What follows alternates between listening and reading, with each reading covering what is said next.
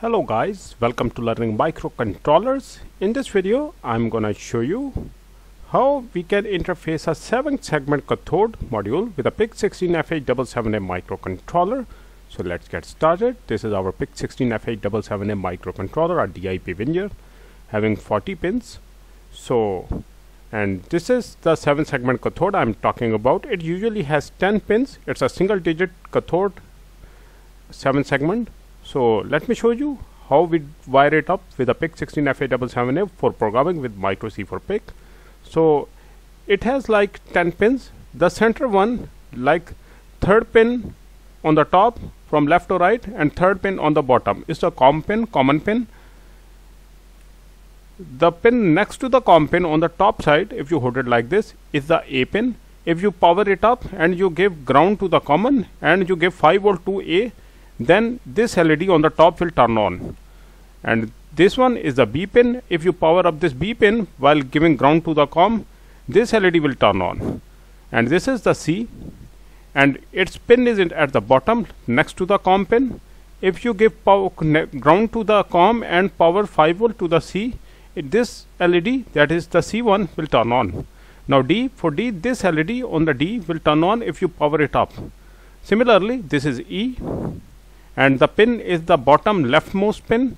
This is our E pin, and on the top left of the COM pin and the pin next to the extreme left pin is the F pin.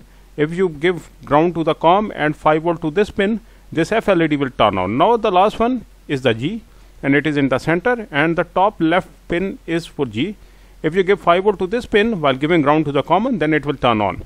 Now to interface this with the PIC16F877A, all you need to turn on these LEDs is to give 5 volts. So for that, you can use any source of microcontroller. I'm using a PIC16F877A, and you can use any available digital input output pin or any ADC pin turned to digital pin for this purpose. I'm gonna use the port B for this. So guys, let's get started with the wiring. And this last one is the DP. DP is the dot pin point, and its pin is the right bottom pin. Bottom right pin is the DP pin. If you give 5 volt to this pin while giving ground to the COM, then the dot will turn on. Now let's get to our wiring. So I connect A pin with a B0. I'm going to use the port B for this. So B0, when B0 gives 1, our LED at the top, that is A LED, will turn on, and B1 is the B. Similarly, for the C, I am using B2. For D, I am using B3. For E, I am using B4. For F, I am using B5. For G, I am using B6. And last but not least, I am using DP, that is a dot pin with a B7. In this way, a complete port 8 pins are being utilized of the port B, and our cathode is connected now. Now guys, what I'm gonna do in the programming is that I'm gonna run a counter from 0 to 9. From 0 to 9, it will show it on the screen. You can also use alphabets for this, but in this demonstration I will run the counter. So let's get to our MikroC for PIC programming. So guys, this is our MikroC for PIC. Let me zoom it in. Okay, go to File, New project, click on Next, write the name of the project. I'm gonna write 7-segment LM, learning microcontrollers, and the microcontroller I'm using is a PIC16F877A, and crystal is 20 megahertz. And click on Next, and finish. In this, we are not using any LCD, anything like that. First of all you need is to initialize the port B. TRISB is equals to 0 into 0, 0. Port B is initialized as an output port. And also give the initial state to the port B, that initially all the pins of the port B should be off. So write port B is equal to 0 into 0, 0. Initially all the pins of the port B will be off. Now we go to our forever loop like this. Now guys, as shown in the presentation, we do know which pin correspond to which LED, but to make combinations, all we need is to click here, this 7-segment editor. In the tools you have this here. This is called 7-segment editor. It is available in all the MikroC for PIC variants. So click on it. Now you get this. Here you make your combination, whatever you want to draw on the screen. Now you do your, like, I want to remove these and I want to display a 0 on the screen. So you select whatever you want to turn on.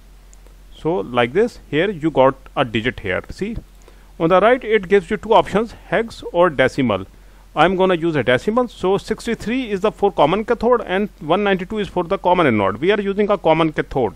So you copy this and you write down port B is equals to 63. This will display a 0 there. This is very simple, otherwise you have to, like, for 500 millisecond a 0 will be displayed on the screen. Now the next one, we want to display 1, like we are making a counter. It will keep on going from 0, 1, 2, 3, 4, 5, 6, 7, 8, 9, then it will keep on repeating. So next one is 1, so you draw 1 here. So for that, zoom it out. We don't need this. For 1 we only need either this or this. So this is 1. For this it says the digit it gave is 6. So you copy it. You copy this first and you make it 6. Okay, now this will display 0. Write it down, 0, 1. Now next one is copy pasted. We want to display a 2. So for 2, make a 2 here using this tool, small tool, very small and effective tool. You make it a 2 here. 2 looks like this. So this is a 2. So for that it says you will need to send 91 on the common cathode to the port B. So you write 91 here. Now it is 2. Now we need a 3. 0, 1, 2. Now we go for the 3. Here we go our 3.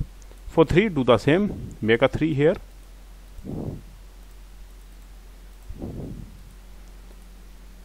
Okay, remove all this. You need 3. 3 looks like this. So make a decimal, sorry. Now it gives us 79. You copy it and you paste it here. Now it's 79 and it's our 3. Now we need a 4. You copy paste this again. So this is our 4. For 4 you make a 4 here and you will get a 4 when you will run the code. Here, here, here and here. For it says it's 102.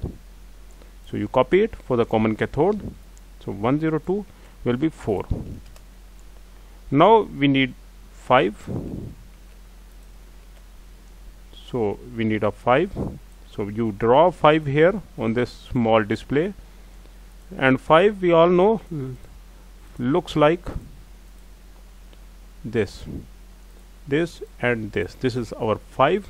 It is 109. Let me zoom it in. See, it's 109. So this is our 5. Now for 6 we do is that we make a 6 here, simple. And 6 is easy to make, just turn it on.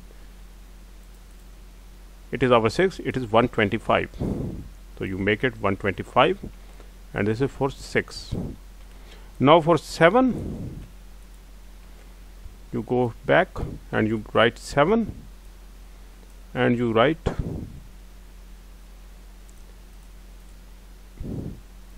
you remove all this and we need only this and this. This is our 7, and on the common cathode it says you need to write 7 for 7. Oh, that's wonderful. That for 7 we need just 7.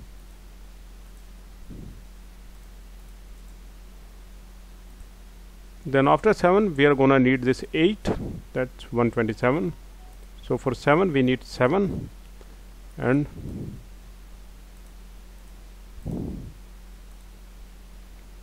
okay, that's great. Now for 8.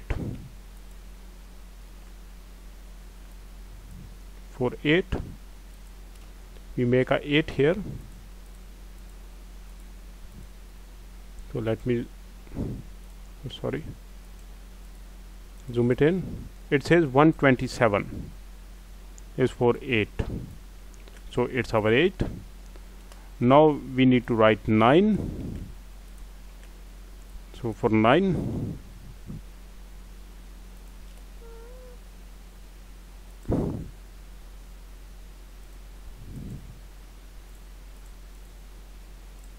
make a 9 here. So this is our 9.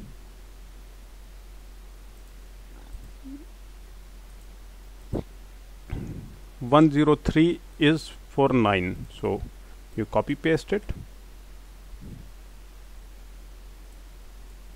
here. So guys, what it's gonna do is that it will display 0, 1, 2, 3, 4, 5, 6, 7, 8 and 9, then it will go back. So let's give it a try. Let me introduce you to the hardware. So this is our hardware, guys. Here, let me zoom it out. This is our 7-segment cathode, as you can see here. It is wired up on the PIC16F877A as shown in the presentation. So let me connect the PIC3 burner with this, so we can get started with the programming. Okay, PIC3 is connected. Let me delete the previous code and initialize our new code. So let's see what happens. So you turn on this PIC3 programming software before you continue. Let it turn on. Here we go. You select your microcontroller, that is PIC16F877A. Let me zoom it in.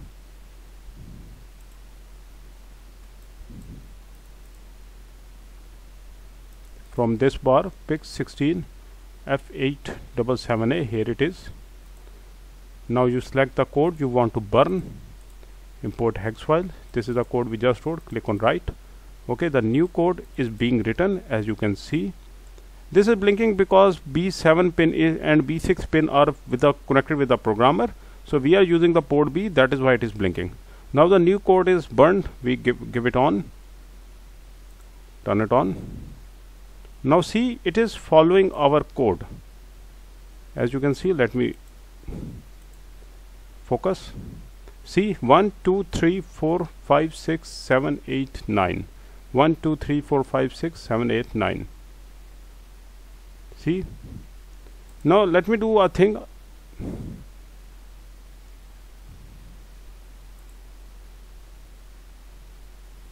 This is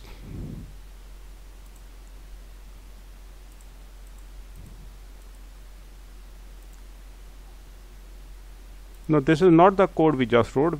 This is the previous code I was writing in the morning. So the new code is being written. It also has a 0. Sorry for the inconvenience.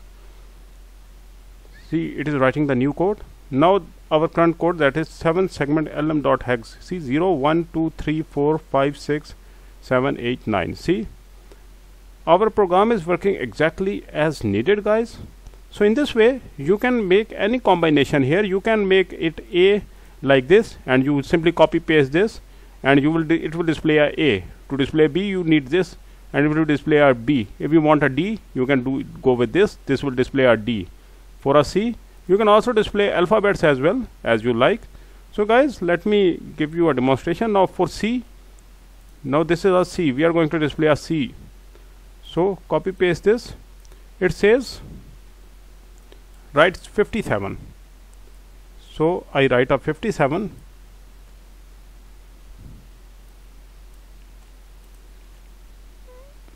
Here.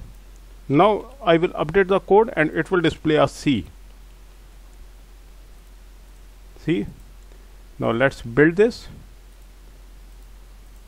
and demonstrate to you that it works. Click on write.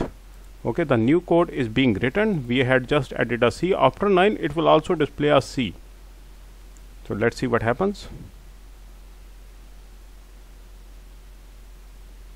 See, 0, 1, 2, 3, 4, 5, 6, 7, 8, 9 and a C. See? So guys, I hope you learned something from this video. Thank you very much for your time and have a nice day.